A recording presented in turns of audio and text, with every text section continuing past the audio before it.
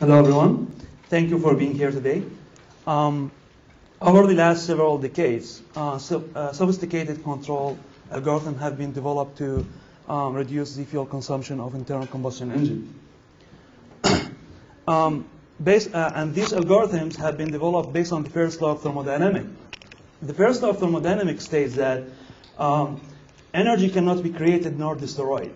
However, the second law of thermodynamics states that not all of the energy from a particular source is available to do work. And that's because of the irreversibilities and the entropy generation. Entropy is defined as or considered as a useless form of energy that cannot be used to produce work, and it's very highly dependent on temperature. So, as we know that internal combustion engines convert the fuel energy into mechanical work, and by combusting the fuel, and produce a huge amount of heat and temperature. So the entropy generation in internal combustion engines is very high, and which is around 26% of the fuel energy is just turned into entropy, which is a useless energy. I cannot produce work.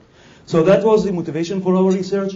We are combining the second law of thermodynamic parameters with an optimal control theory to reduce or to minimize the entropy generation, at the same time improve the thermal efficiency and reduce the fuel consumption. The work is divided in two stages. The first stage is theoretical analysis by developing an algorithm that handle the optimization problem. And then the second part is an experimental. The experimental part is we are going to implement the algorithm from the first part on a hardware and run an engine on it. The first part is done, and we were able to we obtained an impressive results. We were able to minimize the fuel consumption by 14%, and reduce the entropy generation by 10%, as well as the second law of thermodynamic efficiency improvement.